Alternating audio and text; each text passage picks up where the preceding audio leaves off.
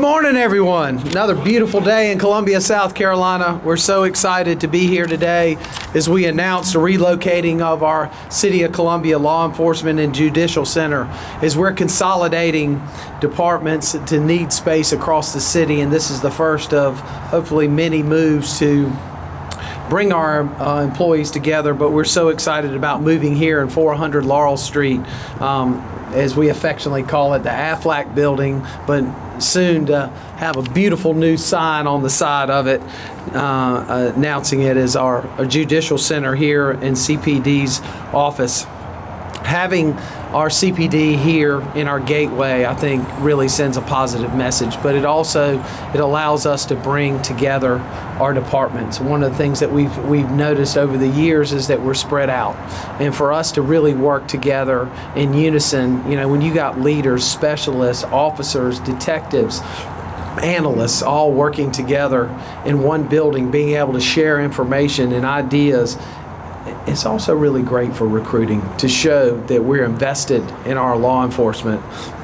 As you can tell behind us, this is going to be a great project. Not only will we have the court system here, we'll also have our EOC here, our emergency office, management office, but also Metro and our police headquarters. So putting more people together to allow them to collaborate, work together to protect our city in a united front. And we're so excited about that. You know, but several people want to know, well, what are y'all doing with Justice Square? What are you doing with Metro? What are you doing with the corner of Bull and Taylor? Well, guess what, folks? We're selling them. We're putting them back out there, putting it back on the tax rolls so that we can be consolidated and selling. We're selling close to about 13 properties across the city, so that we can put that back in the tax roll as we consolidate and pull all of our employees together. And we're very excited about that. And obviously, we want to do everything we can to support our police department, support our employees as we continue to invest. 2 years ago, when we came together as a council as part of our strategic plan, we said we wanted to invest in the city first. That means investing in our employees, investing in facilities, investing in technology, training, and allowing our employees to have the autonomy to do their job. Well, this is one of those tools, a center that will be filled with technology and allow us to really go after making sure that we're taking care of our community one block at a time, one officer at a time. With that, I want to turn it over to Chief Skip Holbrook, who can't contain himself, I don't know. Yeah, he's going to have to contain himself just a little while longer, Mayor. Welcome, everyone. I'm Teresa Wilson, City Manager, and this is just an amazing day. I'm going to give a little more context. The mayor certainly gave some great context. I'm going to go a little bit down history lane just really briefly, because the chief and I always feel like somewhat like we've been on a journey. We're still on a journey to being best in class. And that started when William Holbrook, Skip, our chief, was hired in April of 2014. And so I think that this morning and all week, as I've been planning for this day, it wasn't lost on me that his 10 years of service to the city is coming up next year. And some of you out here today were a part of the initial journey starting when we were back in 2014 going on this national search for a police chief. And at the time in Columbia, there had been this revolving door. You know, go back and look at the media reports. That's the quote you'll always see. And for me, one of the best decisions I think I've ever made in my career and tenure here at the City of Columbia was having that search, but also fulfilling the desires of our officers and our community, our council at the time, with the best chief in the country. And so at the time, it was a little bit like a very bad episode of The Bachelorette, I think, because there are these candidates who were here and we were going through this process, and they all were great in their own ways.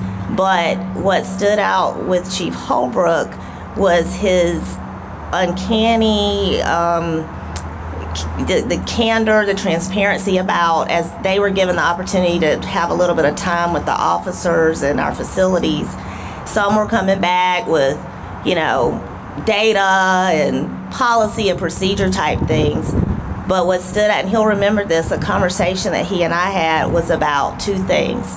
It was about the uniforms of the officers, that he was noticing some inconsistency. And look at them today in their Class A's, y'all. Don't they look good? Let's give them a hand. But he talked about that was important to him to create pride in the culture of our officers. And he talked about the facilities. And the facilities, over these last 10 years, we've done what we can, and we continue to do what we can. But today is the day where we've made some really key decisions to make transformational change. And that is due to a lot of hard work that Mayor Rickenmann mentioned, that this seated council is so encouraging of. But it allows us to support our chief and his team. He's a true cop's cop. He has shown that same determination during his interview process since then. And as you all know, as a community, we've had lots of obstacles: a 100-year flood, a line of duty death, social unrest, and a worldwide pandemic. But through all of that, we've also had a lot of successes, including organizational reforms, a very focused effort on 21st century policing accomplishments. Our officers are now, due to our council's commitment, afforded a step pay plan and other operational improvements to help them do their jobs. This facility, to me, really bookends a chapter in the police department where we have been focused on these organizational and operational tools to ensure retention and recruitment of the best officers, and in turn, a safe and secure Columbia. In this new chapter, the police department is well positioned to continue to provide exceptional service delivery to our citizens, businesses, and visitors, but in a state-of-the-art facility, which I know Chief will talk about momentarily, reflective of the growth and development that the City Council is actively encouraging. The location for the Law Enforcement and Judicial Center was chosen with intention and purpose, near the I-126 gateway to Columbia, and it will welcome our citizens, businesses, and visitors to a safe and thriving city. As referenced, the center will also house the very important functions of the municipal court, and some of our municipal court judges are here, as well as our court administrator. We're so thankful for them, as well as our assistant city manager, Pam Benjamin, who oversees that function. And our emergency management department, led by Harry Tinsley, our director of emergency management, is here as well. The redesign of the building to accommodate these expanded operations will be accomplished in the next phases of the project. The current phase, though, is to upfit the police department, and it's underway. And we're entering right now the initial design services with our amazing partner, LS3P. I want to thank Mary Beth Branham, the principal in charge, and her entire team. They're here today. We thank them, including David Anderson, Jason Likas, Tyler McKenzie, and Nick Day. Thank you. Great job so far.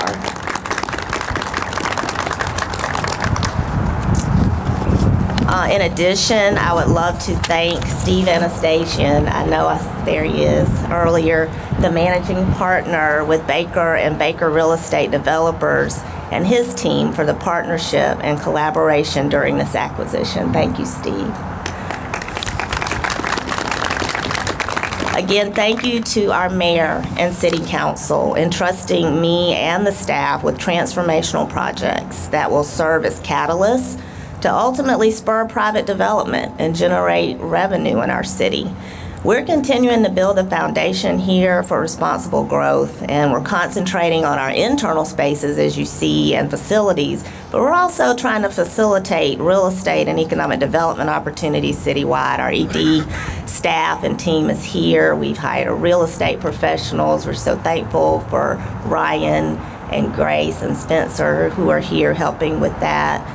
And again, we're trying to be solutions oriented with the mindset to address impediments to growth, identifying catalyst projects again, and seeking these partnerships with real estate development and design professionals who can help us get this done. Our commitment is to create meaningful connections and vibrant spaces for our citizens, businesses, visitors, and employees.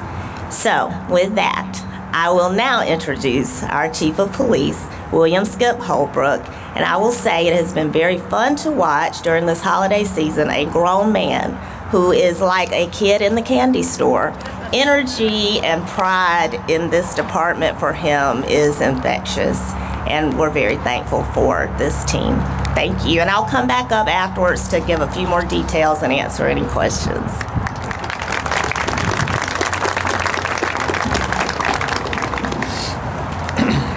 I got to try to keep it together. In my more mature age, I'm really kind of a pushover now. I'm just I get. Wouldn't you all agree with that? Pushover.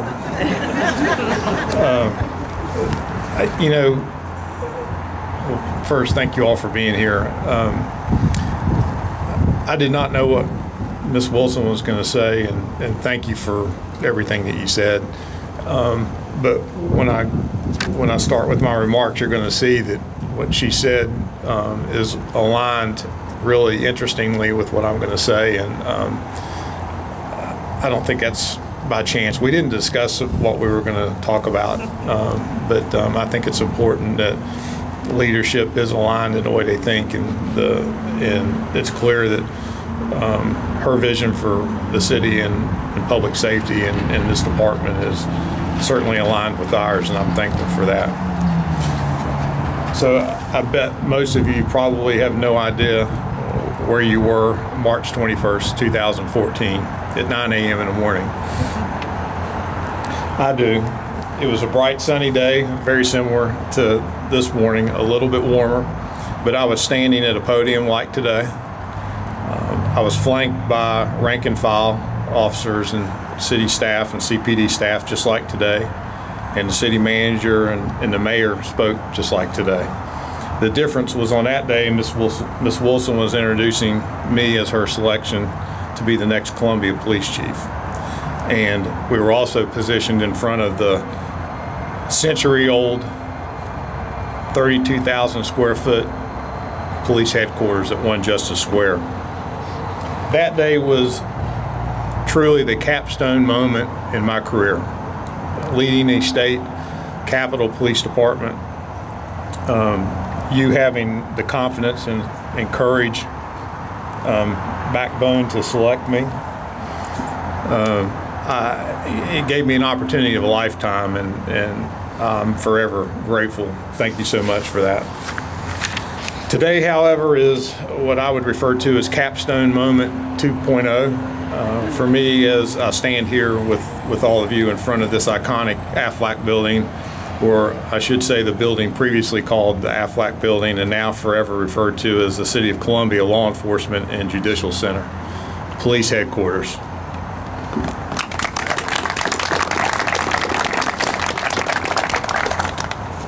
What started as the best kept secret quickly transpired and transitioned to become the worst kept secret, and is now the most exciting announcement that I think in modern times we've ever made at the police department. And it's kind of a running joke when we talk about it being the worst kept secret. I've literally talked in code and generics to staff for months and months, and I've groveled and pleaded with the city manager for us to be able to announce today like we are and share with staff. And this happens to be a day that we're recognizing some achievement in a luncheon, so it couldn't be more perfect. As I said, none of this would have been possible without our city manager supporting and advocating for this major investment. The mayor championed the idea and working behind the scenes with stakeholders to clear a pathway for acquisition. Then, of course, our City of Columbia executive team that collectively supported the work and went to work in their areas of responsibility, and that's not lost on me. When we began pursuing this potential opportunity, the assistant city managers that have tremendous responsibilities that touch every part of our city, they all just they were all behind it. They said, "Chief, we need this. Our city needs this. The police department needs this," and I will forever be indebted to them for that support, because it does take a team to do a project of this magnitude. And of course, our city council, each member wholeheartedly supporting this historic opportunity to improve and advance public safety in our city.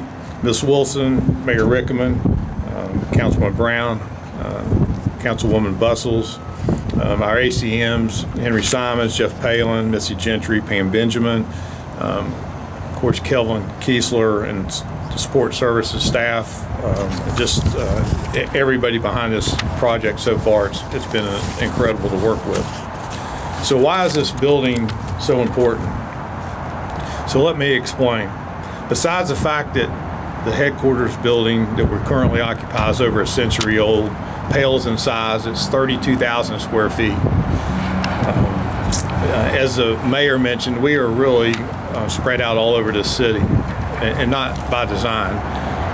We have 11 different locations. We have 4 region offices, a traffic unit, victim advocates, our criminal investigations bureau, divided in half, our Bluff Road annex, our training division, property and evidence, our Busby Street annex, our code enforcement, and K-9. That's a lot of assets spread out all over the city.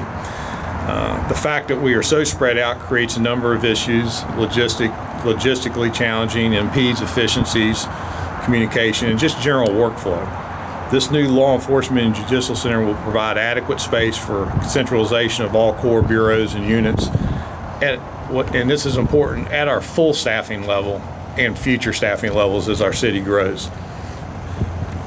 The headquarters will include the Police Administration, Office of the Chief, Patrol Bureau, Criminal Investigations, Community Services Bureau, Administrative Bureau, Victim Advocate offices, our Records Unit, TRU Front Desk, meaning that's accessible, easily accessible and comfortable for all of our visitors, our Special Events Office, Public Information Office, Marketing and Communication Office, our EOC and Real-Time Crime Center, self-service cafes on multiple floors in the building for our employees, recruiting and training center, a one-stop shop. You walk in the door, you get processed, backgrounds, onboarded, and then your training begins. Our fitness and wellness facility for our employees, locker rooms and showers, our Metro Region office, public meeting space, and a state-of-the-art municipal court facility. This building will be welcoming and inviting to the public, who are our customers, who have business here, but while also maintaining important levels of security to protect our employees and protect our citizens that are visiting. The building will exude professionalism and a spirit of policing excellence. That culture of excellence, the high standards and expectations that we have of each other, as well as the history and the traditions of the police department, will be evident on every floor. We want this facility, thank you, to be one that our citizens are proud of and our employees are proud of. When somebody walks in this building that's considering a career in law enforcement, we want them to immediately know where they are and leave no doubt that they have a career at the Columbia Police Department.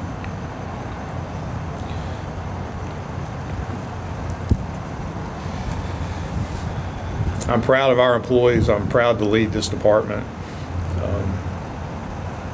This building is going to be a reflection of the priority and value the city manager, the mayor, and our council put on investing in our employees, their wellness, and the facilities that we work in every single day.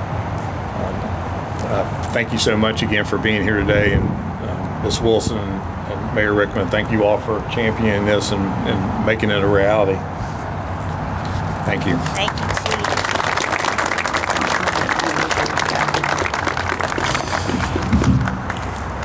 So I wanted to also give a few stats, and this information certainly will be provided to the media and anyone else who would like it. We welcome the opportunity for you to look at the boards, look at some of what Chief was describing about the facility. It is over 172,000 square feet.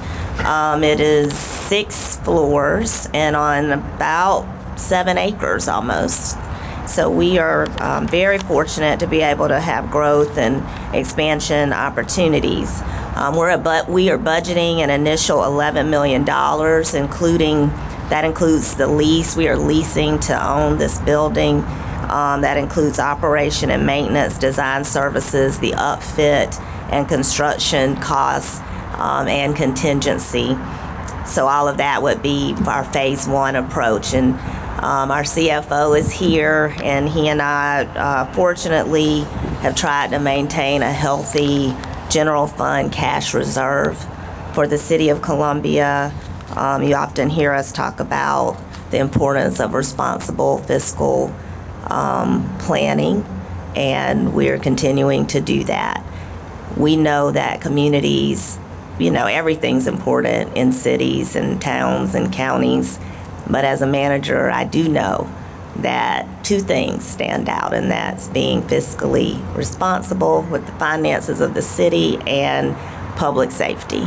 And so these 2 things are blending with this particular opportunity very nicely thus far. We will lean into those funds and interest earnings to bundle a funding package for this project as we go.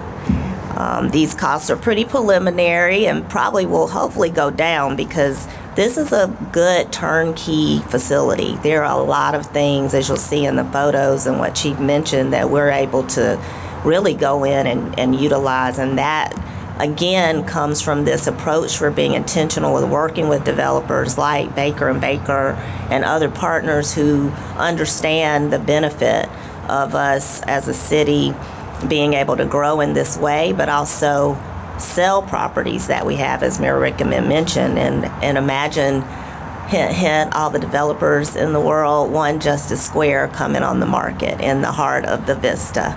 So, yeah, intentional, purposeful planning. I want to thank Senator Harpootlian for being here. This is his district, and we love that he chose to join us today. I really do want to reiterate my thanks to our executive management team. This couldn't be done without them, as Chief said. Henry Simons, who's the ACM over operations and facilities, as falls under that. Jeff Palin, our assistant city manager and chief financial officer. Missy Gentry, I think, is under the weather, but she's over development. Pam Benjamin, I mentioned earlier. One of her areas is municipal court, and Clint Shealy is over Columbia Water, and we can't do anything without our neighbor who's right here at the canal, Columbia Water, and all of the teams in the city. It is very true that all of our teams know sometimes we sacrifice for things that have to rise to the top at the time, and oftentimes it is public safety functions. And so everybody leans into that, including the wonderful public relations staff that's here, our marketing and communications team, our newest member, Jay, Anna Carter, who works with the police department, and myself specifically. So we're thankful. We're thankful in this season of being thankful in the holidays.